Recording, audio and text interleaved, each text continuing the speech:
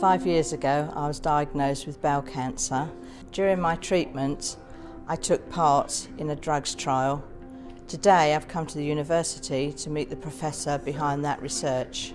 It was a very devastating time because as I'd previously had cancer, I sort of thought I wouldn't have it again. And then when I was diagnosed with bowel cancer, it was a very upsetting time. But when the doctors asked me if I'd take part in this trial, I was only too happy to help. The malaria drug that we're talking about is called artesunate, and it was discovered originally by Chinese scientists when they were really keen to work out new ways to kill the malaria parasite, which is an infection. But when the Chinese scientists who were working to discover artesunate, they also showed that it can kill cancer cells. So really the question was crying out to be answered. If you can do this in the lab, how could this work in patients? Yeah, this is the first time I've ever been into a research lab and I'm just full of admiration for them. I've been in remission now 5 years and I feel fine and I had no further treatment.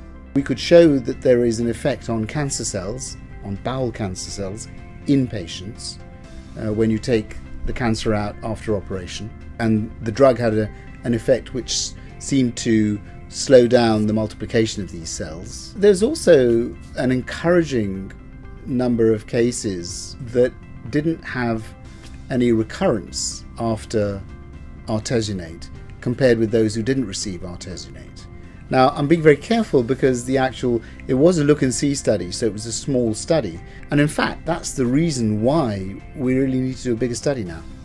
I hope the public will react very well to this because if it's helping two terrible diseases, then all well and good. And let's hope that both in the end will find a cure. If we showed that our original findings that the drug works in cancer, I think it has to be a game changer.